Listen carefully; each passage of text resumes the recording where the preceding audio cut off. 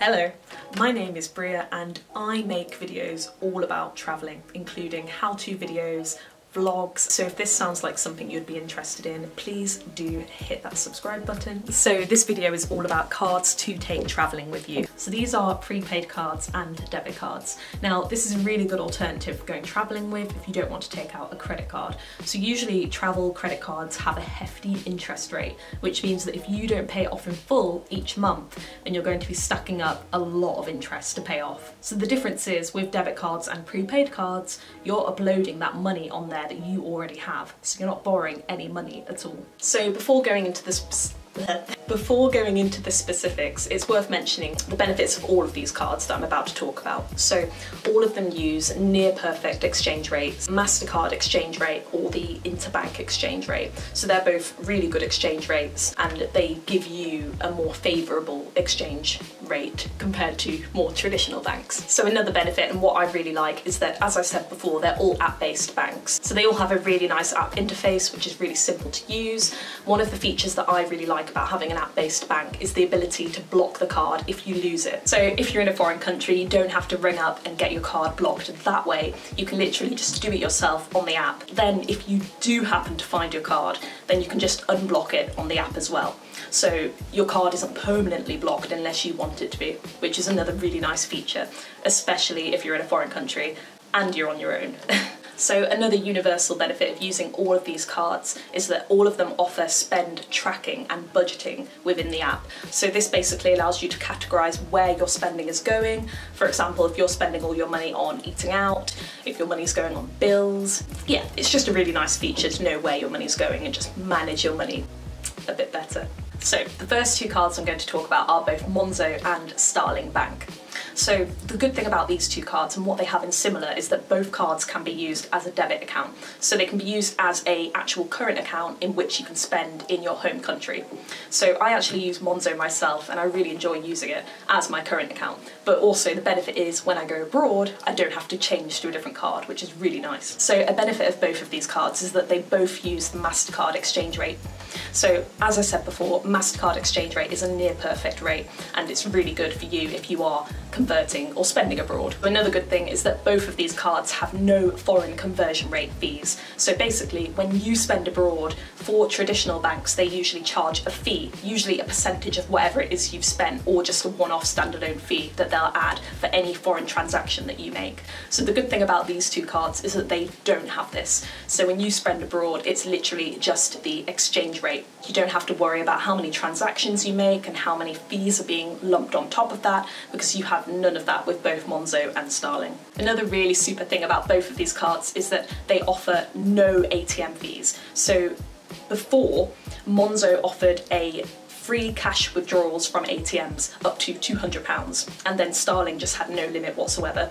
So now Monzo have removed that, so you can withdraw any amount of cash from ATMs when you're abroad and they won't charge you a fee to do so. So it is worth mentioning that with Monzo you can withdraw unlimited amounts of cash from ATMs within European countries. So any countries within EEA countries, this is European Economic Area countries, then you can withdraw unlimited amounts of cash from ATMs without fees. However, if you go outside of these countries, any other country, you can withdraw up to £200 every month without fees. And if you want to go over this, then you get charged a 3% fee of whatever it is you're taking out. So up to £200, you're fine. But then if you want to take out anything above that, you will be charged 3% extra. In comparison, Starling Bank doesn't have this limit. So wherever you are in the world, you can withdraw cash unlimited and you will not be charged a fee on top of that. So a benefit of using Starling over Monzo is the fact that you can earn 0.5% interest on balances up to £2,000. Anything above this and you'll earn 0.25% interest. Now this doesn't seem like a lot and traditional banks do usually offer a higher interest rate on your savings or on your current account, but if you're not paying all those fees and conversion rates, then yeah, Starling is a good option. So Monzo does also offer interest on your balances. However, in order to do this, it's not the current account that you're getting interest on like it is with Starling. It's actually a separate account that you would have to open with Monzo in order to get interest. And the interest rate is higher than what Starling offer at over 1% interest rate. However, it's a separate account and it's not actually on the current account that you would take travelling with you. So Revolut is a little bit different to both Monzo and Starling because both Monzo and Starling are debit cards. So these can be used as current accounts. So with Revolut, it's a prepaid currency card. So this basically means that you upload money in the currency that you want to use. Well, I could have both UK pounds on there and I could also have euros. So for example, if I go to Italy and start spending money, it will use all of the euros that I've uploaded onto my account. However, if all of those are gone, it will start to use the UK pounds that I've got on my account, and then it will use the interbank exchange rate to then convert those into euros. And the good thing about this is that if I upload euros onto there, I can lock in the best exchange rate, and Revolut uses the interbank exchange rate.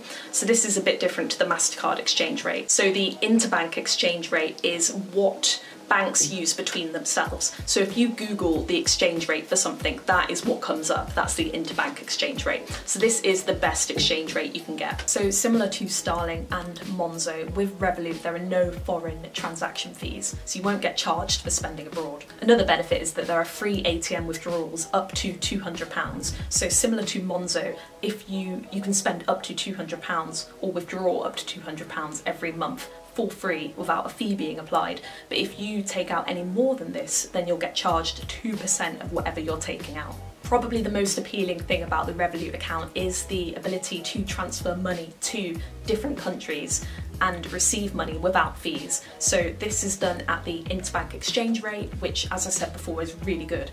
And you won't actually get charged for sending money to friends abroad, to family abroad, or if you have another bank account in a different country, then you won't get charged to do that. The downside of the interbank exchange rate is that when the markets are closed on weekends, there is a 0.5% markup on transactions. Another downside of Revolut compared to both Monzo and Starling is that both Monzo and Starling offer overdrafts. So if you do need a little bit of spare cash, then it's there in case you need it. However, Revolut does not offer this. And again, Revolut does not offer any interest on balances on your card. So overall, I would say that Starling is the best option, as you can use it as a current account and there are no ATM fees for whichever country you go to in the world. And what really differentiates Starling from Monzo and Revolut is the fact that you can accumulate that interest on whatever money is in your current account. However, with that being said, Monzo is another great option, which I actually use myself. It's really simple to use. However, it doesn't have quite the same benefits as Starling at the moment. So I would say if you're going to go for one of them, if you're choosing between the two, go for Starling. Last but not least, Revolut. So if your main goal is to transfer money abroad, or to hold money in different currencies at their best exchange rate, then Revolut is probably the best one to go for. So anyway, that's it for today. I've left some links below in the description just in case you are interested in applying for any of these cards. Neither of them are sponsored or affiliate links, but they're just there in case you want to find out more information. But please do leave a comment on if you've tried any of these cards and your opinions on them, but also if there are any other options that you do recommend for people to try, then I'd be really interested to see what those are and hear about them. But yeah, so I hope this video was useful, and please do give it a thumbs up if you enjoyed it and found it useful, and please do share as well, and yeah, see you next time.